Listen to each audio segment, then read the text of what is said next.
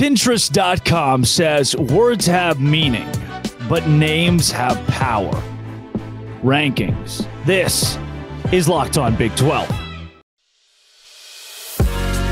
You are Locked On Big 12, your daily podcast on the Big 12 Conference, part of the Locked On Podcast Network, your team every day.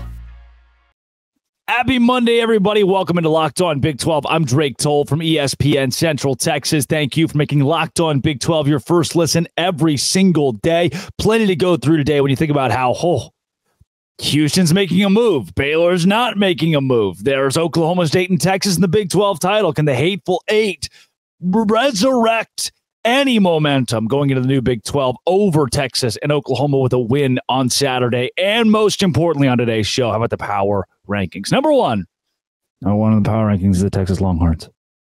Gosh, dang it.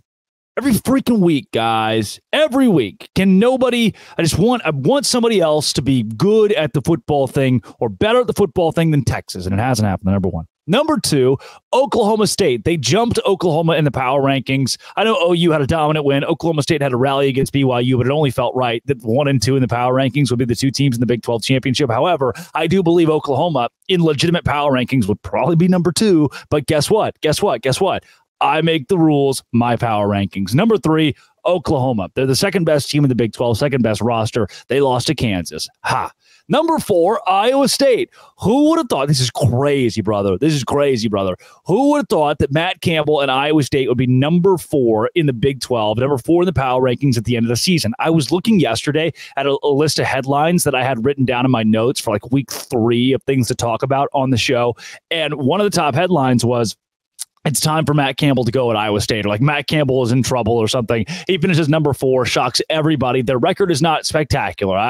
Nobody's writing home or should be writing home about a 7-5 season, but it was actually one of the more cool 7-5 seasons that I've seen. Matt Campbell, number 4. Number 5, West Virginia. CJ Donaldson, Neil Brown, Garrett Green, who's a dog, and Neil Brown's coming back. I didn't have a lot of confidence in West Virginia earlier this season. I said they would go 1-11, and Neil Brown is going to keep his job. They're not 1-11. They're going bowling. They're 8-4, one of the best Big 12 teams at number 5. Number 6, I am going to call this season a disappointment for Kansas State, and I don't think you can disagree. Bringing back Will Howard, having a back like DJ Giddens, having a Ben Sinnott, who I believe is the best tight end in the league and could have been he should be your Travis Kelce of the Big 12. I don't think I'm crazy for saying that. Your team finishes 8-4, number 6 in the Big 12. A disappointing loss to Iowa State where your defense falls apart and felt like the offense, when it mattered the most under Colin Klein, just didn't give you exactly what you needed this year in late game scenarios, that Texas game namely. At number 7, the Kansas Jayhawks. Another team that I didn't have a lot of confidence coming into the year with.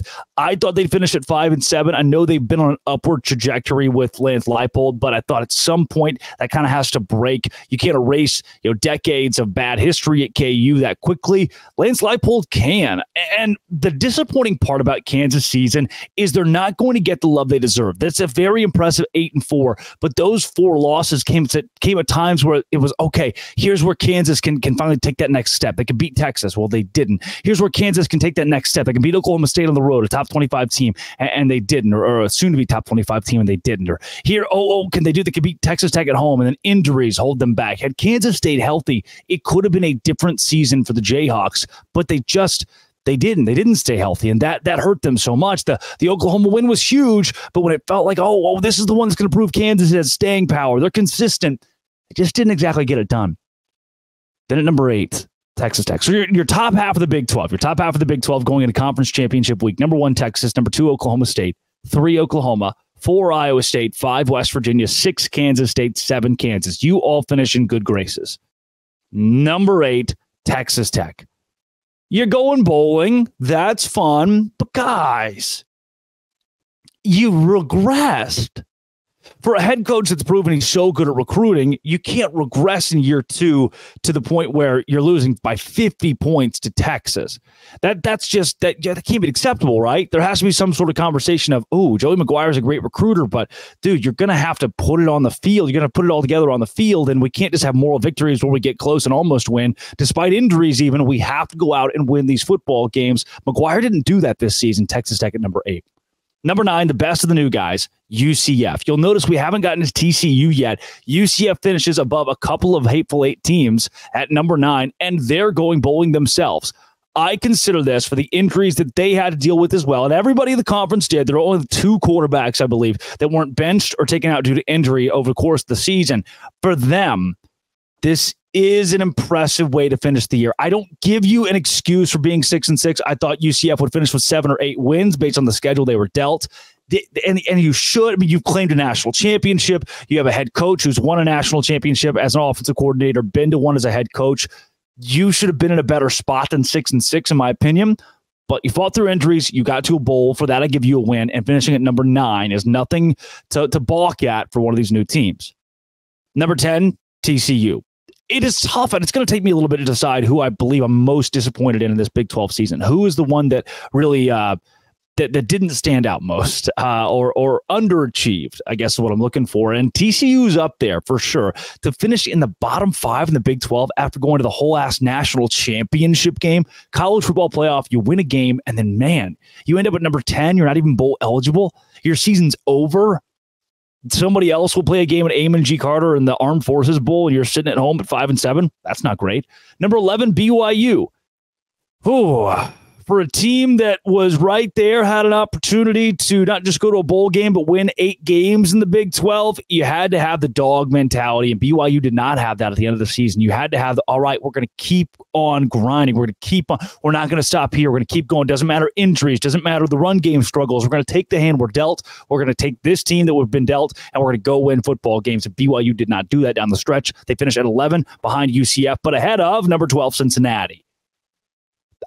We can't fire Scott Satterfield because it's his first year, but 3-9, dismal, really bad. There's a gap to me between BYU and the rest of everybody else because these next 3 are just bad. Cincinnati was just bad every time they went out there. Cincy at 12, I don't know. Did a lot of soul searching in the offseason for a team that was also in the college football playoff not too long ago under Luke Fickell. At number 13, Houston. You did the right thing, you know? Mike Pence had the courage. You did the right thing. Fire Dana Holgorsen. You got him out of town, and you decided you're going to be serious about sports. You're going to be serious about football, and for that, I commend you. It doesn't erase how bad of a season this was. You're still at the bottom of the totem pole in the power rankings, but now with a coaching change, you get to reset, unlike the team that finishes at 14th. There is a large chasm between 13 and 14, and that large chasm is the depths of hell. And then you get to Baylor University, who not only are they last in the power rankings due to their record this year and how they finished the season, but they're also last in morale. They didn't fire the coach. They went and fired the offensive coordinator who had the number 1 offense in America at BYU, number 3 scoring offense, or number 3 in yardage and number 1 in yards per play. You ruined him. You told him, hey, we have person over player here, Jeff Grimes, so we can't recruit certain kids because they're not good enough people. And, hey, we don't have any NIL. We can't really do the portal either. So you just handcuffed Jeff Grimes and asked him to coach here. Then you fired him. Then you fired your DC last season. You hired a guy this year who you said you can't call plays anymore. And now Dave Aranda gets to be the head coach, and there are scapegoats who get fired when he didn't do his job and wasn't very good at his job. Doesn't make a lot of sense to me. Does it make sense to you? No. Baylor, worst in the Big 12 this season. What a colossal disappointment for the Bears in Waco. Number 1, Texas, 2, Oklahoma State, 3, Oklahoma, 4, Iowa State, 5, West Virginia, 6, Kansas State, 7, Kansas. That's your top half of the Big 12. At number 8, Texas Tech, 9, UCF, 10, the TCU Horned Frogs. What a bad season. 11, BYU, 12, Cincinnati, 13, Houston, and Baylor at 14 in this week's conference championship game, Big 12 power rankings. Coming up, let's talk Big 12 championship game, a complete preview of Texas at Oklahoma State. This is Locked On Big 12, part of the Locked On Podcast Network, your team every day. Today's show is brought to you by Game Time. Game Time is where I go to get last minute tickets, the best deals too. I was sitting at a Chili's a couple of weeks ago. I'm about to go to a Dallas Stars game. They're playing the Boston Bruins. Does that make any sense to you? It made no sense to me at the time. I'm going with Locked On Baylor host Cameron Stewart. He wanted to take me to a hockey game. We're sitting at Chili's 30 minutes before the game. We had to buy tickets. We go to Game Time. Game Time has last minute tickets, flash deals, zone deals, easy to find and buy tickets for every kind of event in your area. You get views from all seats in the venue, lowest price guaranteed, event cancellation protection, job loss protection as well. And right now you get 110% the difference of a ticket if you find it cheaper somewhere else. In the same section, same row, find it cheaper somewhere else, Game Time credits you 110% of the difference. So right now, go to the Game Time app. Download the Game Time app. If you want cheap tickets, download the Game Time app. Use code LOCKEDONCollege for $20 off your first purchase. If your first purchase is $20, those are free tickets. Congrats. $20 off your first purchase at Locked On College with the Game Time app. Terms apply. Again, create an account. Redeem code Locked On College for $20 off. Download Game Time today. Last minute tickets, lowest prices guaranteed. All right, Texas, Oklahoma State, Big 12 championship game. The line opened at 10. Texas favored by 10. The last I saw it was at 13.5. So bettors already love the Horns, who just beat Texas Tech 57-7 in this game. And we're looking at an Oklahoma State team who a couple of weeks ago got blown off the face of the earth by UCF. Now, that game was in a monsoon and much different weather than it'll be in nice, sunny, 73-degree AT&T Stadium indoors in Arlington. Both of these teams have had very different paths here. Texas has dominated pretty much everybody, aside from that Oklahoma loss they have. And as I dominated, there have been a couple close wins down the stretch, but you knew, right? You just kind of knew, like, gosh, dang it. Waiting for them to trip up like they usually do, but they're the best team in the Big 12. They're likely going to the Big 12 championship, and it's exactly what's happening. And then Oklahoma State, it was, they lost to South Alabama. They might go 3-9 and fire Mike Gundy. Instead, they're going to the Big 12 championship. Now, Texas has not been in this game since 2018. There's nobody on the roster that remembers what it's like to play in this one. They played in big games. They've been to Tuscaloosa, but this is a championship game, the biggest game Texas has played in since 2018. For Oklahoma State, they have guys who have been there and have a bitter taste in their mouth from when they lost to Baylor in that dramatic, awful fashion where Baylor just somehow stopped Oklahoma State defensively at the goal line. For the Cowboys, they're averaging 30 points per game. The offense has not been a huge issue. 272 pass yards per game for a guy like Alan Bowman. For Texas, they only have 12 more passing yards than that each game. Like that is huge. And Oklahoma State has been able to rely more on the passing game in the last few weeks. Remember that one time that Ollie Gordon was scoring 4 or 5 touchdowns every week, which he did last week, by the way, but he was doing it every week. And Oklahoma State could really only run the football because they had 3 different quarterbacks that didn't know who to trust, and they decided on Alan Bowman, and he wasn't that good. So what do we do now? We hand the ball to Ollie Gordon, who we weren't handing the ball to earlier in the year.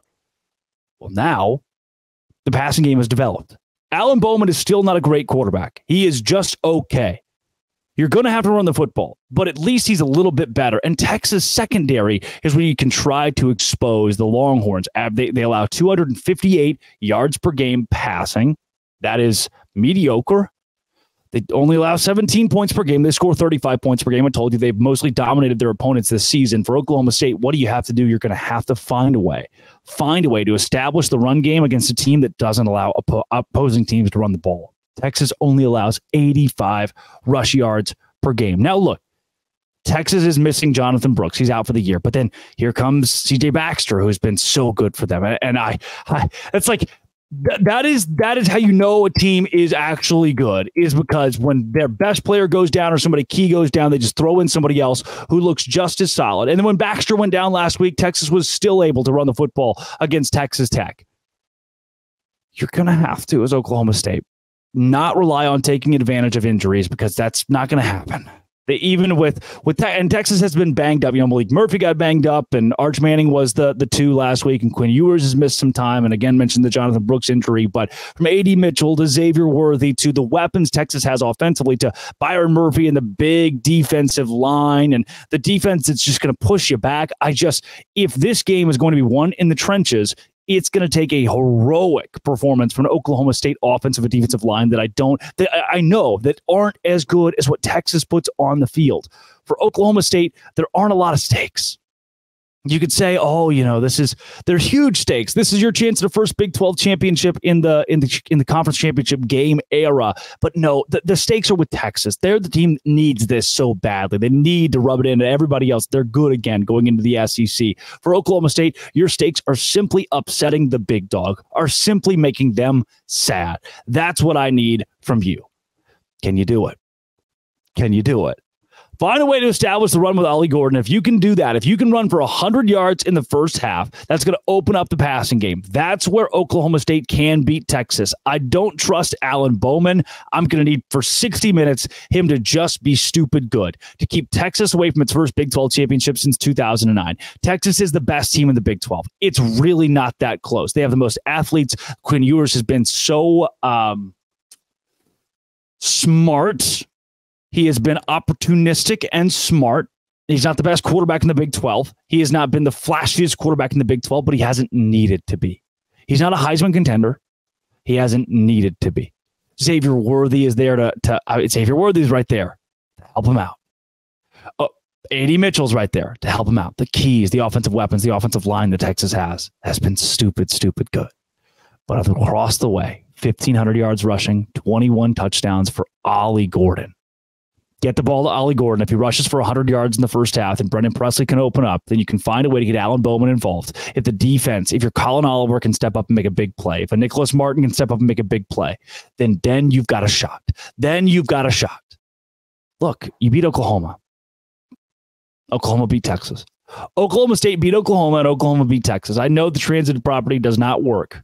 It does not work in college football. But Texas struggled with Iowa State, struggled with TCU, struggled with K-State, overlooking the 57-7 win. If Oklahoma State can channel what they did against OU and maybe get a call or two from the officials, there's a way. There's a way. As you can see, I'm trying to convince myself. Please.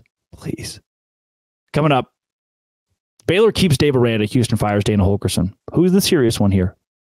This is Locked On Big 12, part of the Locked On Podcast Network, your team every day.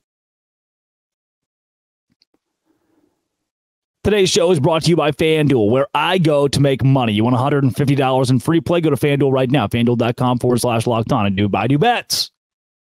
I do player props. I do spreads. I do money lines, over-unders, all at FanDuel. New customers get $150 in bonus bets with any $5 winning money line bet. Put $5 on the money line for Texas this week or for Oklahoma State. Get $150 in bonus bets. It's $150 if your team wins. If you've been thinking about joining FanDuel, there's no better time to get in on the action. The app is easy to use. There's a wide range of betting options. FanDuel.com/locked on to kick off the NFL season. FanDuel, official partner of the NFL.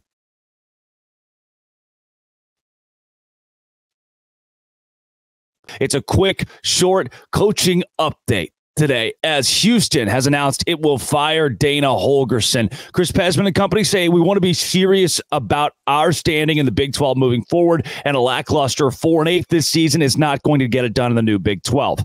The stark contrast of that is Baylor going 3-9 and announcing that sources, Pete Thamel saying Baylor will retain Dave Aranda as the head coach. Let's start on the Dave Aranda and Baylor side. I'll move into Houston and some possible coaching candidates over there.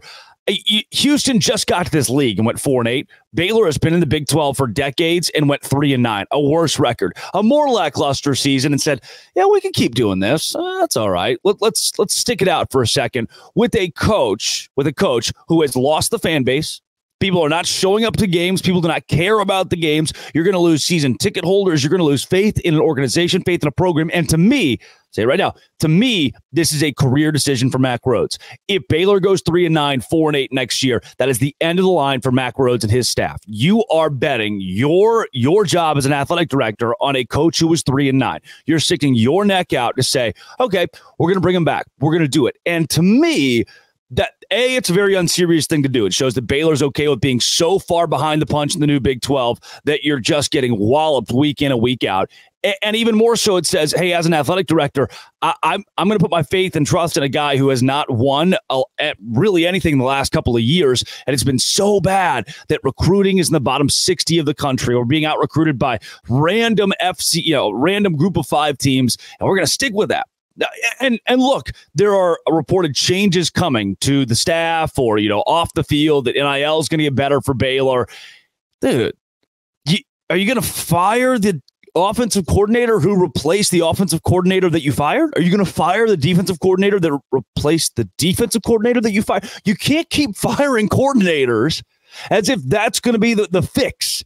You know what? We'll fire this guy. We'll fire this guy. We'll fire this. At some point, it's the head coach. You can't just keep, well, that coordinator wasn't a good fit. Otherwise, we would have won. Or this coordinator who I thought would be a good fit for the guy that I already fired. We couldn't win with him, so we're going to fire him. That's not how this goes. At some point, it's the head coach who has to answer for why a team sucks, for why a team is terrible. And now the AD has gone out and said this coach whose team was terrible, whose team sucked, is coming back, despite everything pointing to him not being prepared to be a recruiter, an NIL curator, a transfer portal expert. Dave Aranda cannot do those things. He has proven that to you. You don't need to see anything else. He's proven it to you. And Baylor says, all right, you know what? We're a person over player. We're a culture place. We're good with losing. That's fine. That's good. As long as we just, we got to keep everybody, got to make sure everybody's being nice. We got to, we're the biggest Baptist university in the world. Come on, guys. We can lose a little bit because 3-9's fine. We're just going to still be the biggest Baptist university in the world. That's the message you're portraying to fans who are not going to pay to show up to continue to see what Dave Aranda put on the field last season. Then for Houston, it's the opposite. Look, we've been considered a little brother in Texas in the new Big 12 going 4-8. People still think we're a little brother. There needs to be a change. We're not going to wait around to find out whether or not this is going to work out. Baylor's going to wait around to find out whether or not a guy who's under 500 in 4 years is going to work out. That's unserious. Houston says, we've been looked at, we've been scoffed at, but we've had a lot of success in the last decade. We've had head coaches that were poached by much larger programs like A&M, like Texas. We need to go out and find that guy again. Dana Holgorsen out. Now who's in? I think a guy like G.J. Kinney at Texas State would be great. I'm not sure. I know Houston's a Power 5 school now, but I'm not sure Jeff Traylor would immediately jump at the idea of going to Houston if he has other big teams that have their name in the hat or have his name in their hat. I don't think he's going to Texas A&M. I don't think that they would want that. Although if he did, they'd win a whole lot of football games. Maybe there comes a point in a week or two where Houston's on the table, Jeff Traylor's ready for a move to the Power 5, and that's the one that works out the most. The old Gilmer guy stays in Texas, could see it, but that's you're asking a lot. Jeff Traylor's one of the hottest names in college football right now. Wait and see if he balks at some of the schools that are bigger than Houston who will have coaching vacancies. If he does, and Houston lands Jeff Traylor, that's massive. But maybe even more massive to me, truly, I think maybe even more massive for a Houston, a better fit for a Houston, G.J. Kinney at Texas State. Immediate roster turnover, immediate coaching staff turnover. Everywhere he has gone, he has won. The guy just doesn't lose. He just simply does not lose. He is a Texas high school football legend, or comes from a legendary Texas high school football coaching tree with his father. He's got ties to the Big 12 as a guy whose brother played at Baylor, whose dad's a big Baylor guy, whose family's a big Baylor family. And Baylor not taking the opportunity to hire somebody else or hire him or go anywhere else. You don't have to worry about them possibly poaching a candidate. You go get G.J. Kinney, who just beat the Bears in Waco, and you start beating the Bears in Waco. And I know it's maybe you're sitting at home, you're going, a lot of talk about Baylor here. Yeah, it's a good litmus test. It's a good, as long as Houston stays above Baylor in the new Big 12, that's a mark of success that, hey, we are doing better than a team that's been in this league for decades. If we can beat out at least one of those original Big 12 teams, that's huge. And Baylor seems to be that punching bag that Houston lean on to say, hey, we're better than this school who's been Power 5 for so long. If I'm Houston, G.J. Kinney, I've got him on the phone. Rhett Lashley, if you can make a huge splash, it would be a huge splash just to pull a guy who's going to the ACC away from SMU. It's just a big middle finger to everybody over there and a big middle finger to the ACC, honestly. For Houston, Chris Pesman, you said, we are tired of, this is not it. We are tired of losing, and there's not an experiment here. There's not we give him another year, see what happens. No, we're committed to winning. That's big. For Baylor, it's not a commitment to winning. It's a commitment to maybe this experiment will work out. You had 4 years to confirm your hypothesis. 4 years to confirm your hypothesis. The experiment is over. It didn't work. And you're sticking with a guy who's already fired an OC, who's already fired a DC. He can't keep firing coordinators. At some point, it's him. He can't do NIL. He can't do transfer portal. He can't. He just told you in his last press conference he can't do NIL. He can't be a head coach. He said, I don't feel right giving the quarterback more money than the backup DB. He said, I don't feel right staggering the money. Great. Then you're not fit to be a boss. It's just the way it works. Houston, very serious. Congratulations. You've decided you want to win. Baylor, very unserious. Not surprising, very unserious if you stick with this regime. I think there are a lot of great pieces in the assistant coaching staff as well. I think there are assistant coaches on this staff that would be good head coaches in college football. There's a reason those murmurs exist about a guy like Jeff Grimes. There's a reason Matt Powledge was the DC at Oregon, and your head coach is the one screwing it up. All those guys were good everywhere else. The only thing that's different about this staff is the head coach has never been a head coach before, and he's showing you why he probably just isn't ready to learn a good lesson to go back and be a DC, maybe a head coach in 5 years, but another 3-8 or 3-9 next year, 4-8. Good luck. This has been, it always will be. Thanks for making it your first listen every single day. Locked on. No Say Grande.